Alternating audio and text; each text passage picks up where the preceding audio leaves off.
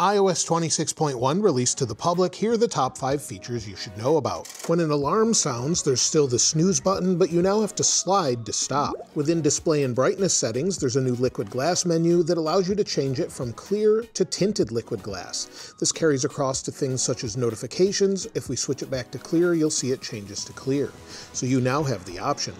On the lock screen, you can swipe to open the camera, but you can now disable this if you don't want to activate it that way. Go into your settings, and under camera settings, scroll to the bottom and turn off lock screen swipe to open camera.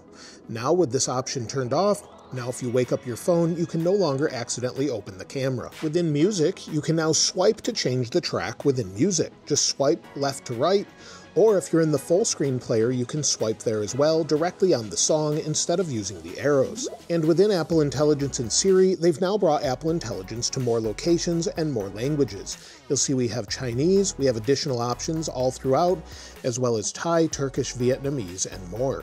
For even more features, bug fixes, and details, be sure to check out my channel and subscribe.